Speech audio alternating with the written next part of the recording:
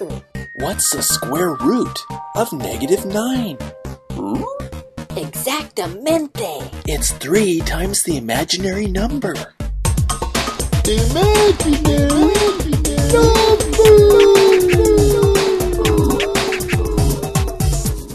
To find the square root of -9, we have to realize the negative sign indicates there is a -1 hiding in front of the 9.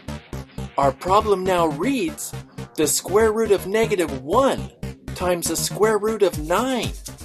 The square root of -1 is I, which stands for imaginary number. Imaginary number?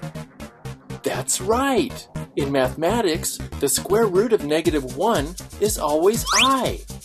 Now let's find the square root of 9. What number times itself equals 9? That's right. 3 times 3 equals 9. So 3 is the square root. That leaves us with our answer, 3 times I, which is the same thing as saying 3i. Yes, let's do another square root.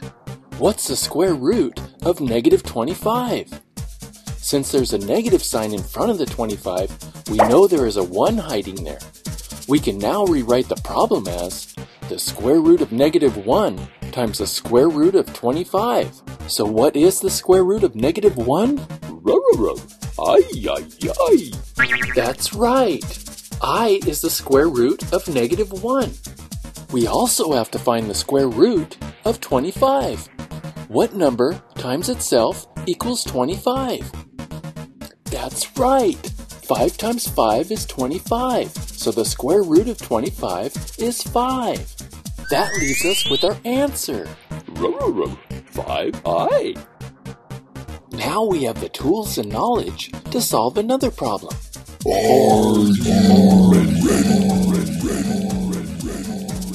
Yikes! I think so. Suppose we wanted to solve the square root of -25 minus the square root of -9. From our previous example, we learned that the square root of -25 was 5i, and the square root of -9 was 3i.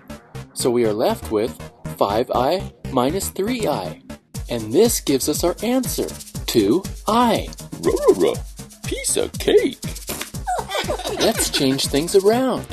Suppose we wanted to solve the square root of -25 minus -9. We see a -9 in parentheses and a negative sign outside the parentheses. With parentheses, whenever there is a negative sign outside and a negative sign inside, we can combine them to make a positive. On the other side, we have the square root of -25. From our previous example, we learned that this equaled 5i, so our answer is 5i plus 9. Let's do one last problem. Suppose we had the square root of -9 minus a -25. This time, we see brackets surrounding -9 and -25. So this tells us we have to solve what's in the brackets first, before we can try to find the square root. Once again, we have two negatives, and we know that equals a positive. So we are looking at -9 plus 25. 25 minus 9 equals 16. We are now left with the square root of 16. What number times itself equals 16? That's right! 4 times 4 equals 16. So 4 is our answer. Math is an important subject to study.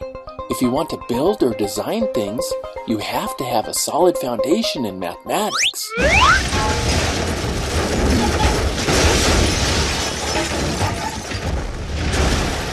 Braintofu.